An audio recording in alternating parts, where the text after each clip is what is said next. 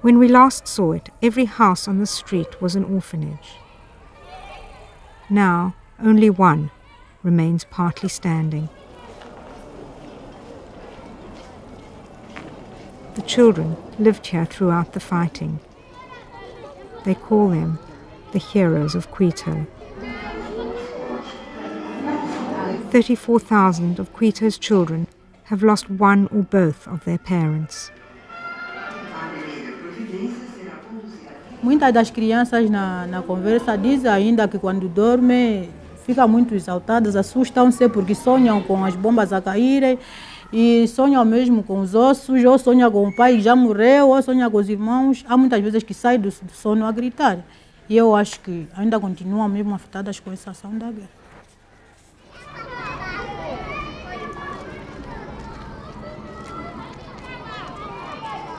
Eu acho que eu não sei, o futuro dessas crianças só poderá ser seguro se por acaso nós todos nos envolvermos, ajudar essas crianças de formas a ultrapassar essa crise, porque senão é mesmo difícil, tem um futuro bastante comprometido, né? Digo eu.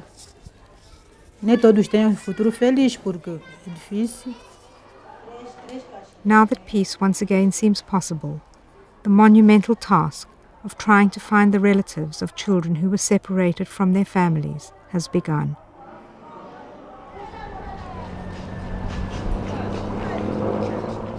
In a country with 70,000 amputees, this area has the highest number.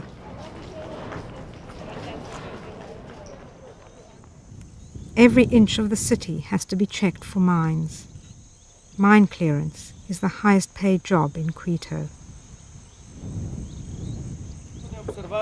Faced with such a huge problem, there are constant efforts to teach mine awareness. Este fio, então, não tocam em nada parecido com isso que vocês possam encontrar.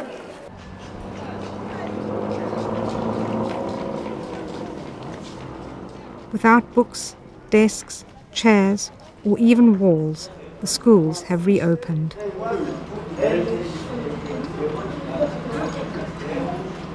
The war has robbed these children of their childhood, but their resilience is remarkable.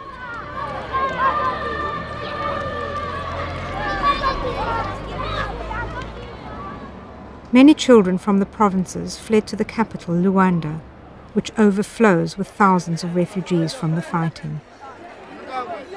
They wander the streets, trying to stay alive however they can. At a refuge for homeless boys, we found some of the luckier ones.